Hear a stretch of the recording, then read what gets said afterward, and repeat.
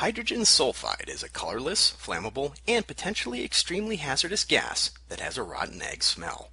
It occurs naturally in crude petroleum, natural gas, and hot springs.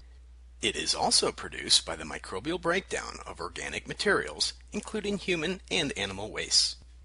Examples of industrial activities that can produce hydrogen sulfide include petroleum and natural gas drilling, refining, wastewater treatment, coke ovens, tanneries, and some types of paper mill processing. Hydrogen sulfide is heavier than air and may travel along the ground. It can collect in low-lying and enclosed, poorly ventilated areas such as basements, manholes, sewer lines, underground telephone vaults, and manure pits. For work within confined spaces or where the gas may collect, people need to use appropriate procedures for identifying hazards, monitoring, and entering confined spaces. The primary route of hydrogen sulfide exposure is through inhalation. People can smell the rotten egg odor of hydrogen sulfide at low concentrations in air. However, with continuous low-level exposure, or at high concentrations, a person loses their ability to smell the gas, even though it is still present due to olfactory fatigue.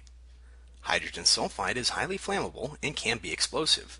If ignited, the gas burns to produce toxic vapors and gases, such as sulfur dioxide. It is both an irritant and a chemical asphyxiant, with effects on both oxygen utilization and the central nervous system. Its health effects can vary depending on the level and duration of exposure.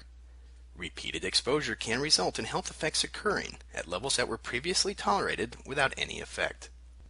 These are just a few things to know about hydrogen sulfide and exposure risks.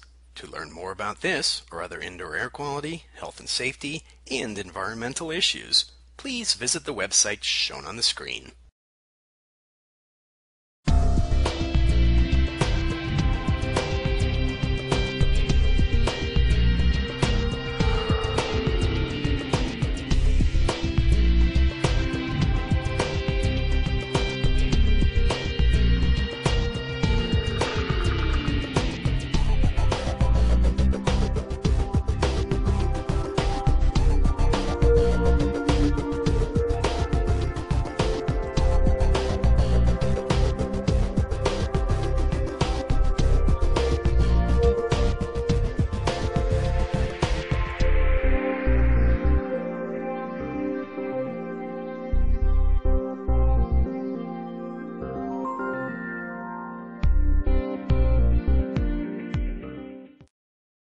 IAQ TV, the place to be.